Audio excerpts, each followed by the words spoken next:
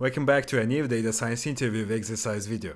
In this interview exercise, we are going to have a data set about countries and we are going to solve some interview questions using the pandas library of Python. You can just watch how I solve the questions, or you can create a data set, or even without creating the data set, you can try to solve them by yourself. The questions are going to be from easy to hard. I tried to cover the topics that can you see in the data analysis and data science interviews. So let's start coding.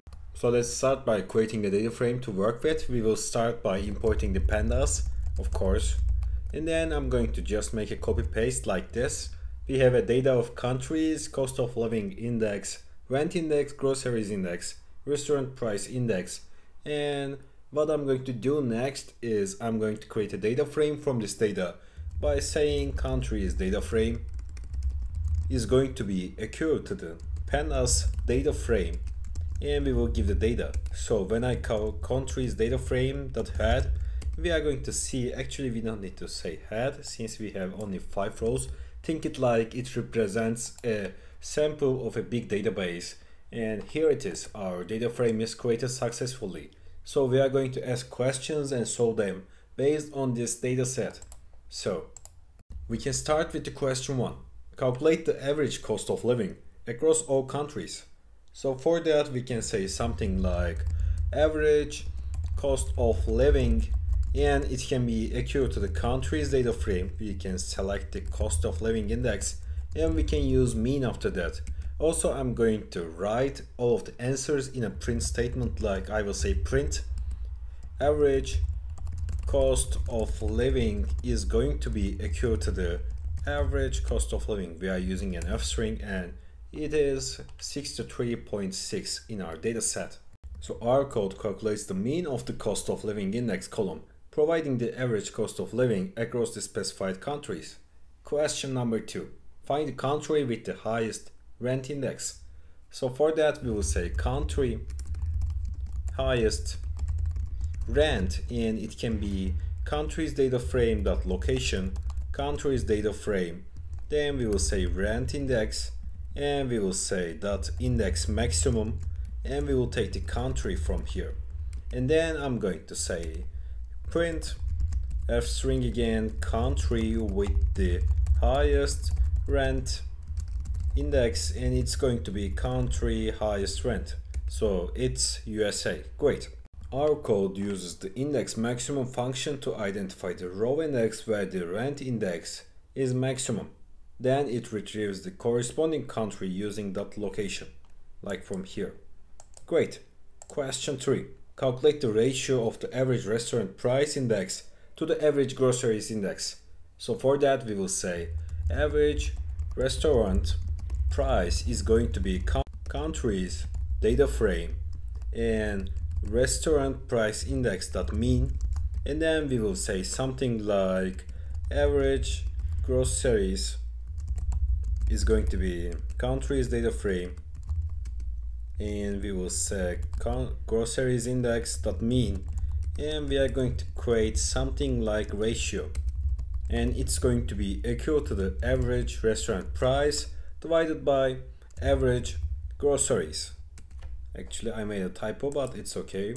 So after that I'm going to say print f string ratio of average restaurant price to average groceries, and it's going to be a ratio in here, so it is 1.11. Great. So our code calculates the average restaurant price index and groceries index, then computes the ratio. Question number 4. Create a new column, expense category, based on the cost of living. High if the cost of the living is above 80, medium if it is between 50 and 80, low if it's below 50. So let's start by saying something like define expense category, and we will give the cost inside of this, and we will say if cost is greater than 80, then return high, and else if 50 less than or equal to cost less than or equal to 80, we will say return medium, and else we will say return low.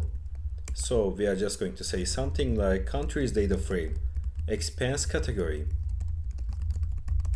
is going to be equal to the country's data frame. Cost of living index dot apply, we will apply the function expense category we have. So after that, when I call our data frame, just country's data frame, we are going to see that we now have our expense categories in here: high, medium, high, low, and low. So our code defines a function to categorize expenses and applies it to create a new column, expense category, in here. Great. Question 5. Calculate the total cost for each country, considering the sum of the cost of living, rent, groceries, and restaurant price indices. So I'm going to create a new column from country's data frame, total cost, and it's going to be like country's data frame. We will take cost of living index, and after that we are going to take like rent index, we will take groceries index, and actually groceries index, and then what we are going to do is we are going to take restaurant price index, and we are going to take the sum of this, and we are going to set the axis as 1, like this. So after that we can just call our data frame again for seeing our new column, total cost, in here. Great, it's the sum of these values. So it worked smoothly. Here's our code. So we can move to the next question. Question 6. Identify the country with the lowest overall expense category. So for that, what we are going to say is, we will say country lowest expense, and it's going to be country's data frame dot location, country's data frame, expense category dot index minimum, and we will take the country. But there's a problem, which is our expense category is non-numeric.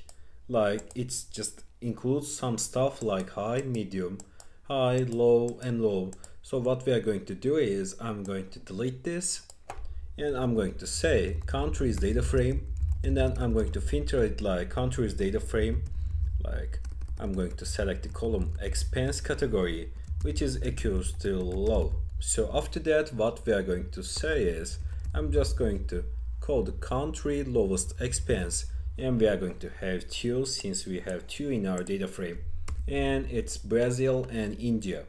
So from here we can just check this column 75, and we can say India is the answer of this question. Great. Question number 7. Calculate the percentage increase in the cost of living index from the lowest to highest.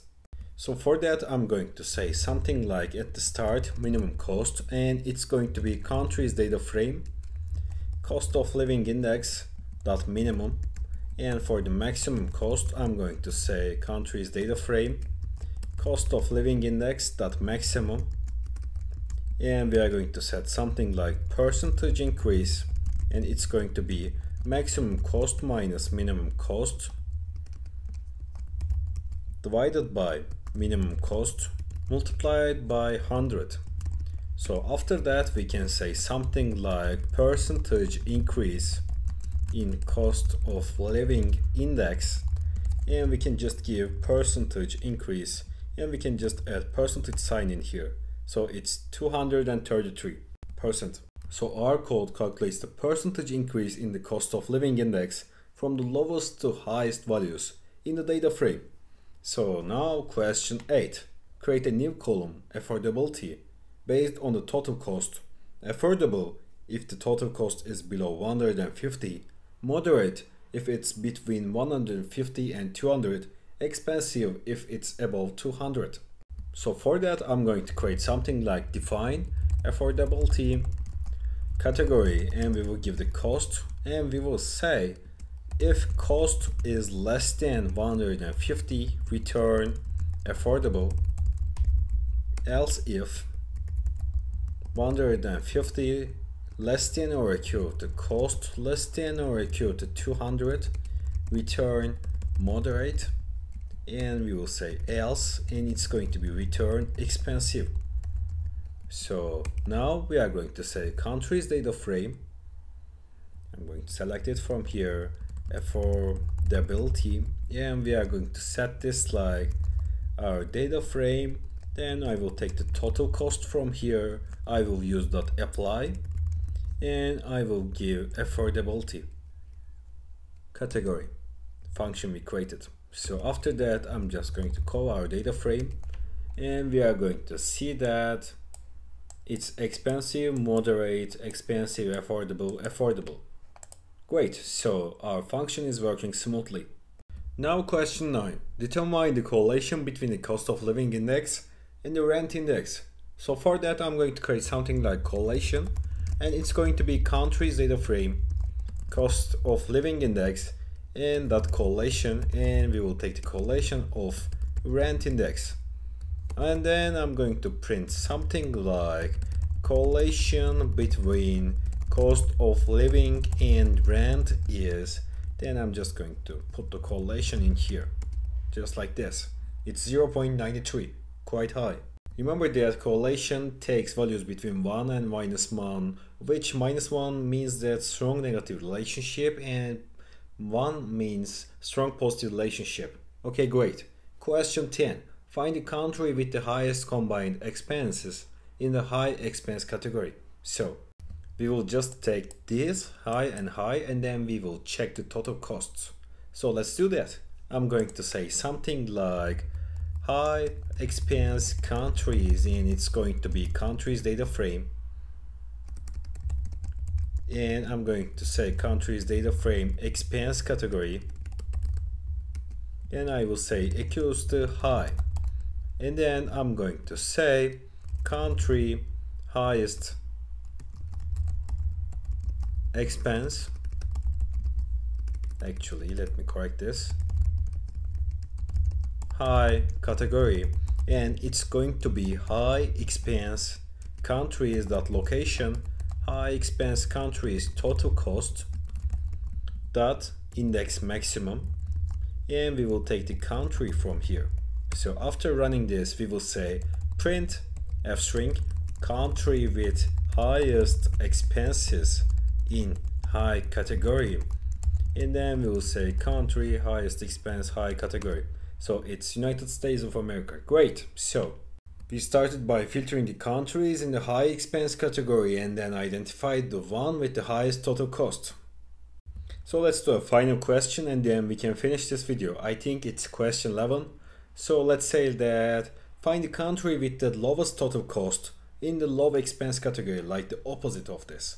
So for that we will say low expense countries, and it's going to be countries data frame, and we will say countries data frame expense category is going to be equal to the low, and then we will say country lowest cost low category, and we will say low expense countries, and then we are going to say that location low expense countries total cost dot index minimum, and we will take the country from here, and then I'm going to print this like country with lowest total cost in low category, and I will give country lowest cost low category in here.